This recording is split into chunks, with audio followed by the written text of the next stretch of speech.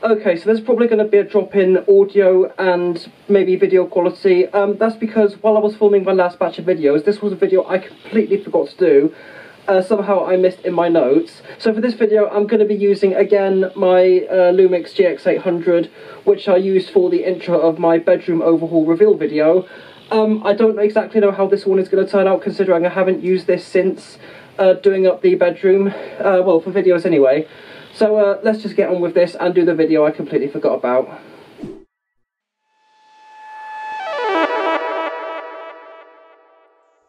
So hey, it's Harry Husky, and for this video I'm going to be looking at a microphone that I ended up getting quite cheap on AliExpress. Now the microphone does have a brand name and there is a manufacturer behind it. I am able to find the name of the manufacturer, it would be right down here, but I cannot find the exact product name for this particular microphone, but if anyone does know what this is, let me know in the comments. I can't exactly remember off the top of my head what it is, and I don't really want to get it wrong just in case, but the reason I haven't been able to find that out is because as of recording this video, the item is no longer for sale on AliExpress or anywhere I've been able to find for the matter, and you're probably about to find out why it's not for sale on there anymore. Yeah. Now I bought this microphone purely out of curiosity, just to see what it would be like. A £10 XLR microphone, which usually a lot of the good ones cost around hundreds, to just over £150, and I may have made a bad decision doing that. Well, at one point I did get the microphone working fine. It took ages, and then I went back to use it with the exact same setup I got to use to get it working, and then things just went downhill from there.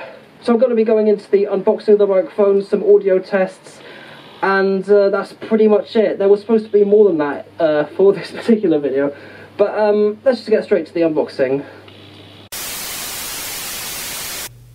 Alright, so just going to jump straight right into it. So here we have the package, which I have pre-opened because I didn't want to spend all day trying to open it with these big paws on camera.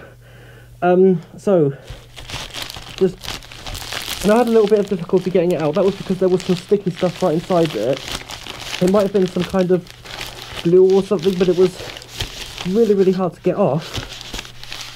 And I just got some of my first stuff onto it, so I'm going to have to be very careful here. Thankfully it hasn't ripped any of it out. And it's still quite stuck. So we finally got this. Just going to tip it out and also be careful so I don't show anything personal like my address.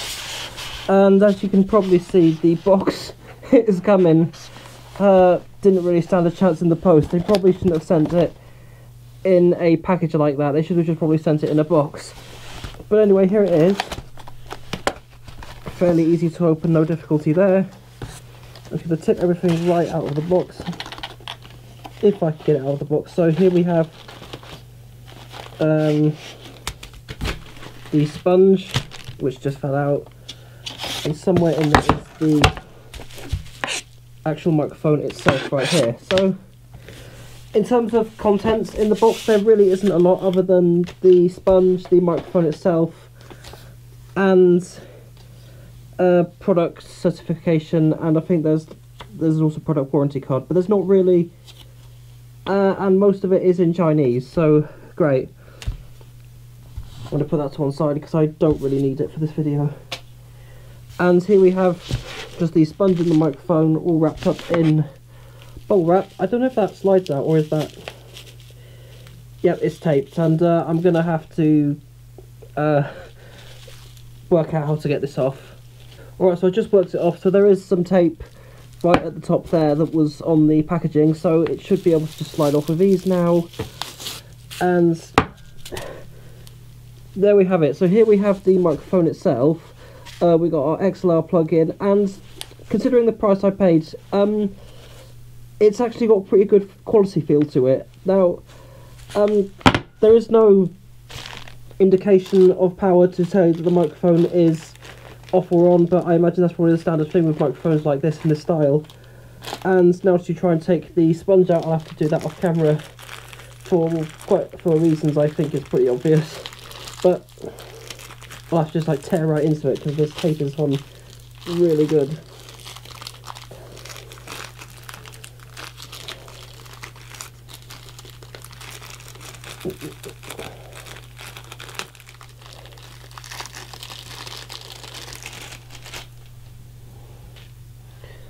Okay, so I got that out, and here,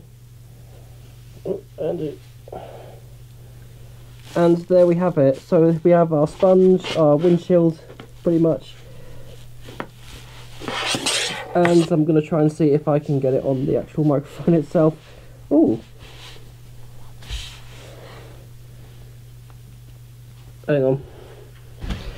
Right, so now we have our windshield on the microphone itself, but now just keep in mind that if you do buy this, it won't come with a adapter or a mount or something like that. So what I'm going to do is use this one, which I bought on eBay for £12.50, I think it was, question mark, but either way, it wasn't really that expensive. It does have a shoe hole adapter to use on top of DSLR cameras, and it does have a threaded bit at the bottom, but I will be using an adapter to mount this onto the likes of tripods or whatever, but I will be able to mount it on most things fine. So let's just put that aside. So there we have our microphone, and let's just see how this thing sounds. Now for this next part of the video, I'm actually going to be doing some audio tests using voice actors. The reason I didn't do this myself was because of the way of the shape of my muzzle and the way my speech tends to project out of it. It really wouldn't do justice. Now because I didn't have any mounts prior to this for the XLR microphone, I did actually end up finding one on eBay, but it wasn't really suited well for the length of the microphone itself. It was one of those mounts that uses the rubber rings, or whatever you call them, the whatchamacallums, the things that are made of rubber. So I put one end with the microphone itself, and the other end I tangle it up a little bit so it contains the wire and holds it in place. So it was a bit of a bodge, but if it works, then it ain't stupid, I guess. So there will be two different microphones being used for this test.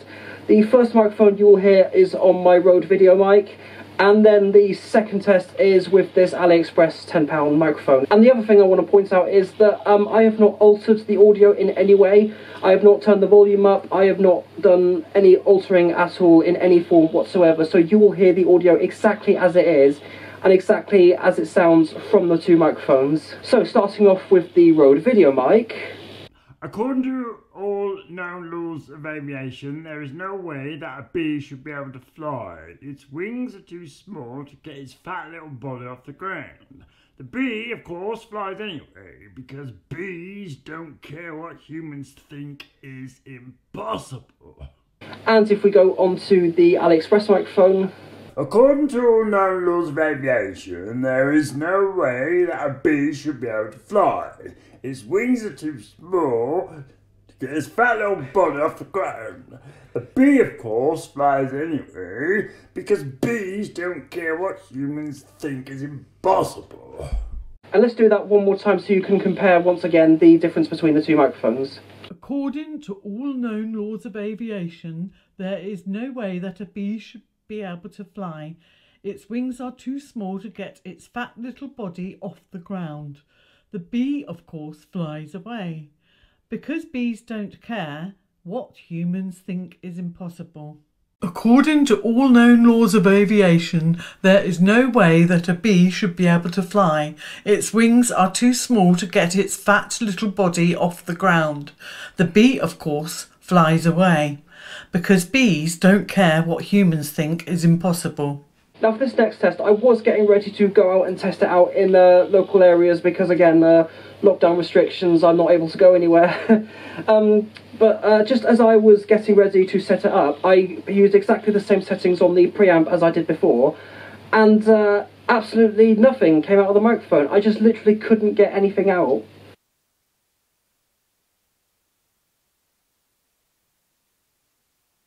So just to be absolutely sure, I hooked my Rode video mic to the preamp, just to be sure that it wasn't the preamp that was playing up or anything, and I did manage to get some audio out of it in the end.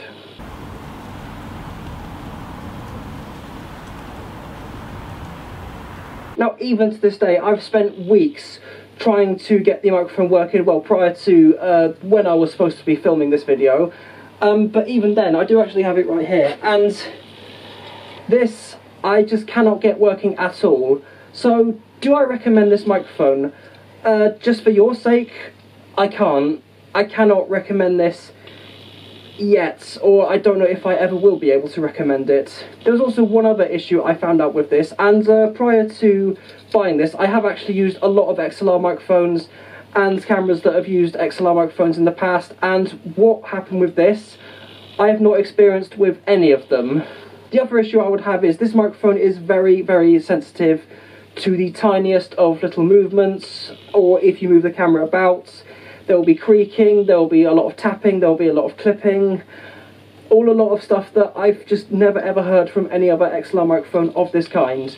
So, yeah.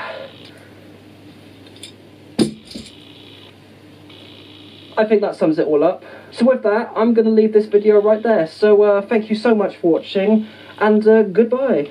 Actually, just before I go, I really, really want to get a mirrorless camera that has microphone input and a shoe hole at the top, because the Lumix GX800 is a really good little camera, but it has no microphone plug-in, and it's just unideal for certain things, like particularly when I'm filming video.